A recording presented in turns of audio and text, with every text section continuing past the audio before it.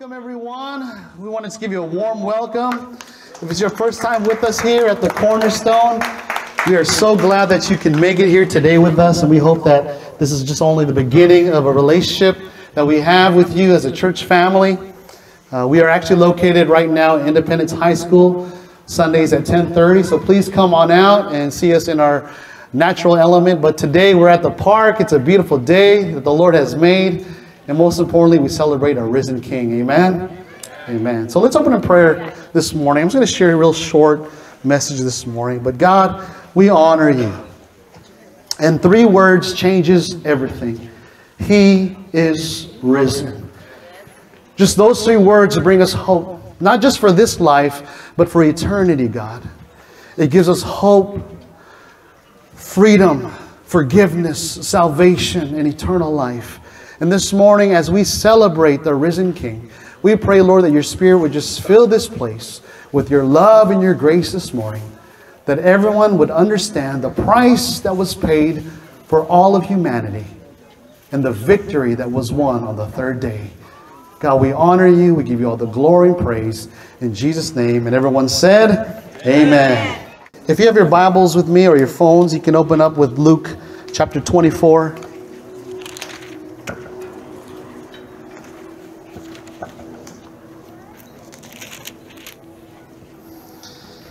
And we're going to read Luke 24, verse 1 to 6.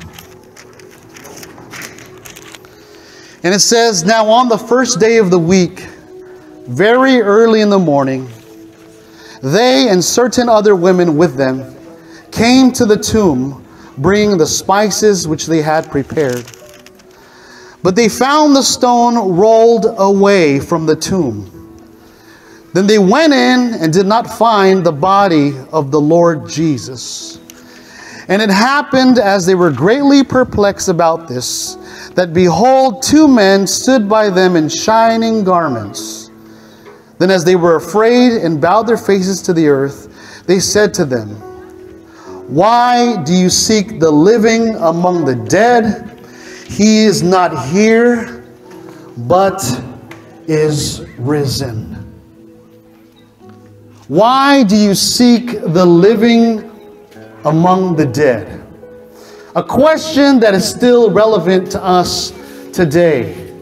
Why do we seek the living among the dead? Why do we seek life in things that lead to death? Why do we seek fulfillment in brokenness? Why do we seek peace in chaos? Why do we seek contentment in disappointments? Why do we seek acceptance from rejection? Why do we seek direction from the lost? Why do we seek life from the world when all it can offer is a 6-foot hole in the ground? There's no fountain of youth. Science can prolong our life, but it can't do anything about death. Plastic surgeons can make us look good, but it can't do anything about death. You and I and everybody we know one day will die. That's the harsh reality of life. And even more shocking is when death comes separation and comes eternal consequence. But why do we seek life elsewhere? Why do we seek hope in all the wrong places? Why do we seek hope in money and material things? Why do we seek hope in power and fame and affirmation? Why do we seek the living among the dead things? But this same question also contains a promise for those who believe in Christ. Jesus is no longer dead. He is alive. Jesus died to forgive our sins. Jesus died to pay our price. Jesus died to bring life and bring it abundantly. This gives us reason to celebrate. We have real hope, a real everlasting hope that the world cannot offer. So why do we seek the living among the dead? He is not there, but He is risen. We can have everything He promised if we believe in His name. How many of you go shopping at Costco? I go to Costco maybe every couple of weeks. And I remember my first time going to Costco years ago. I remember I had my card, I paid for my stuff, and I walked up to this line to the door and waiting to exit Costco. And there's two people standing at the door, right? And they're checking the receipt, making sure that you have everything that is right in your shopping cart. But if you don't have a receipt, you can't get out. You can't get out with the stuff that you have unless you have the receipt. I remember my first time going to Costco. I put the receipt in my pocket. I walked to the front and I said, oh, where's my receipt? And I was looking at the line, long line behind me, and they're like, oh, come on, man, where's your receipt? You got to have your receipt out, ready to go. And looking for my receipt, I didn't have the confidence going to this exit when people were checking it off. But now when I go to Costco, right after I check out, I keep that receipt in my hands right here. This is all the picnic stuff that we bought today from Costco. But now when I go to Costco and I check out, I keep that receipt in my hand. Even if I'm holding those Polish dogs, even if I'm holding that pizza, right? Because on your way out, you pick up your food and stuff.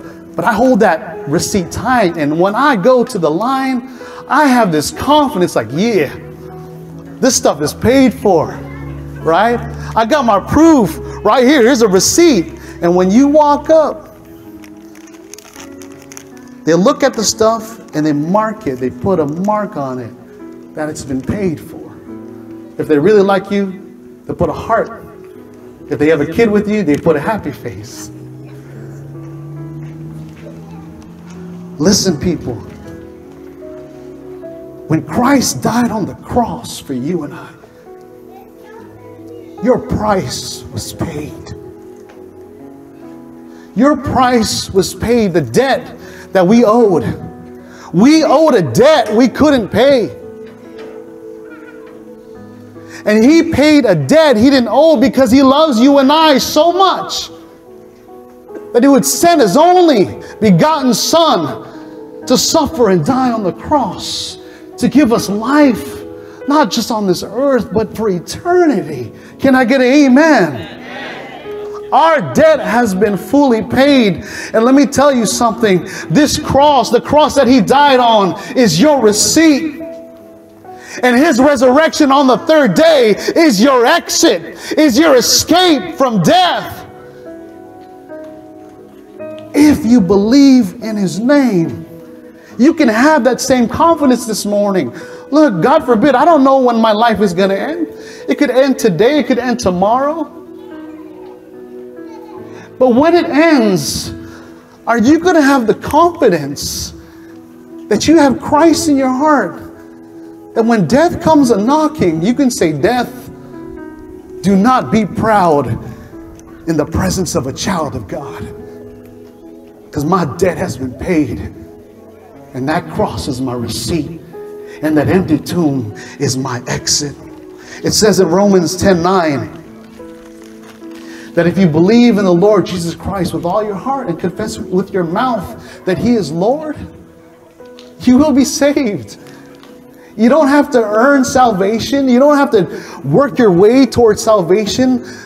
It says in Romans 10:9 that if you believe in your heart and confess with your mouth that He is Lord, you will be saved. You can know right now that you're sealed. You can know right now that when this life ends, you'll be in eternity with Him. With all heads bowed down this morning and eyes closed. If you're saying, Pastor Paul, I want that confidence. I want to know that when my life ends, that I'll be right there next to Jesus in paradise with Him. Maybe you tried it all. Maybe you tried everything the world has to offer and you realize that leaves you empty. Even our earthly relationships, they still leave us a void that cannot save us. But there is one who paid that price, and his name is Jesus. So this morning, if you're saying, Pastor Paul, I want to believe in Jesus. I want him to be the Lord and Savior of my life. I want to live my life knowing that I have a purpose. That when I'm in my workplace, when I'm in my school, when I'm in my community, I know that I am anchored by something that is beyond this world. Maybe some of you are going through something physically or emotionally or relationally. Maybe you're looking for hope. I tell you, Jesus is the answer to our emptiness this morning. Now this morning, if you want to make that commitment to the Lord Jesus Christ, between you and God, just raise your hand this morning. Just raise your hand. Thank you for those hands this morning. Let's all stand and we're going to pray together.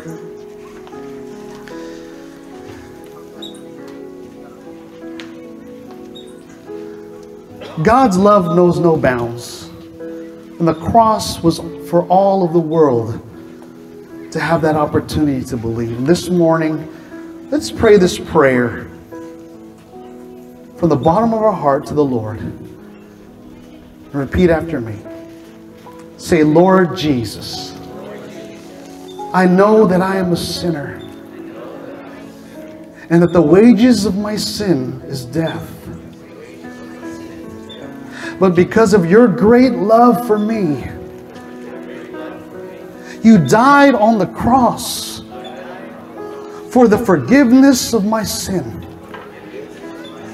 But on the third day, you rose again, conquering death and opening the door to eternal life for those who believe.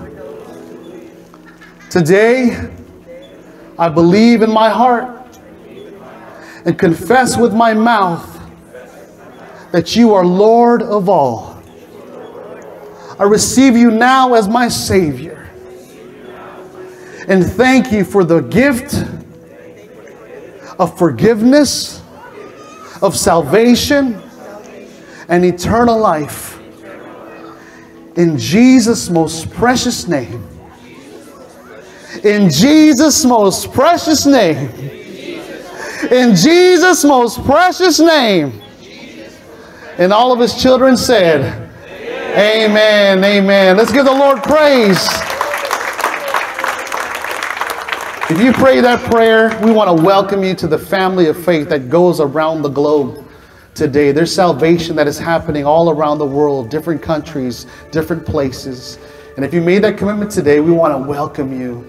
And if you don't have a church yet, get connected to a Bible-believing church. We have some connect cards that we would love for you to fill out so to know a little bit more about you. But come visit us on Sundays at 10:30. If you have a church already, great. Continue to commit to that church. Continue to serve in that church. But if you don't have a home church, please come and visit, because we can build life together. Amen.